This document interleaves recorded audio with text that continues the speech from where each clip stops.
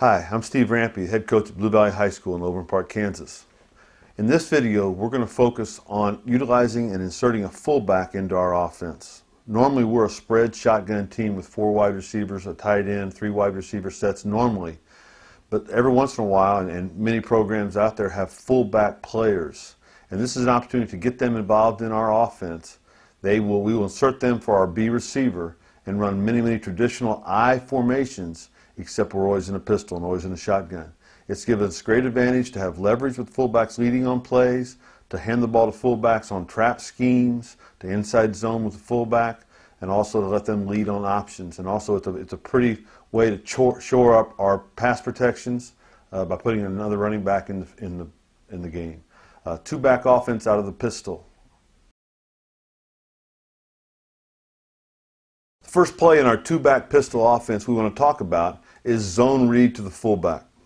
Because in the past we've been an offset gun team, that alignment and that movement by our fullback to mesh with the quarterback is not something that unusual for our kids. So let's look at inside zone read with the fullback being the dive back.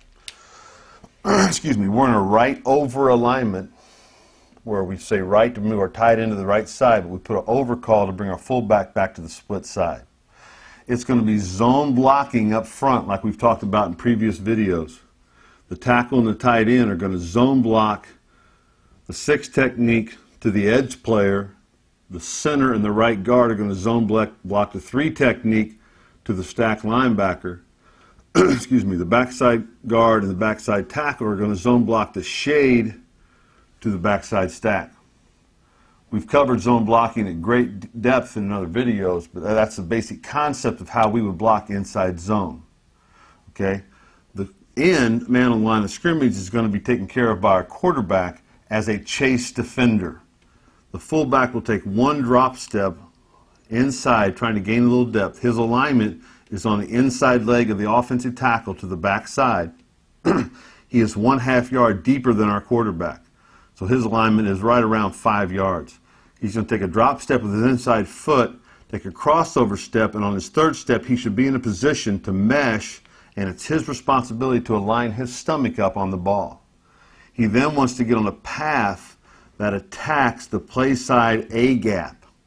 His read as an inside zone runner is to read the shade defender. If he flows and they wash him across the play, then we want the fullback to have the ability to jump cut behind him. If they get him walled off, then as a fullback and the zone runner, he can just stick his nose in there and get what he can. The quarterback will open up, drop his play side foot, and bring his opposite foot up so that he's almost in a perpendicular position, not quite. Extend the ball to his backside hip as the fullback meshes with him to ride to the front all the time, reading the chase defender. If the chase defender chases the fullback, then he'll pull the ball and get outside.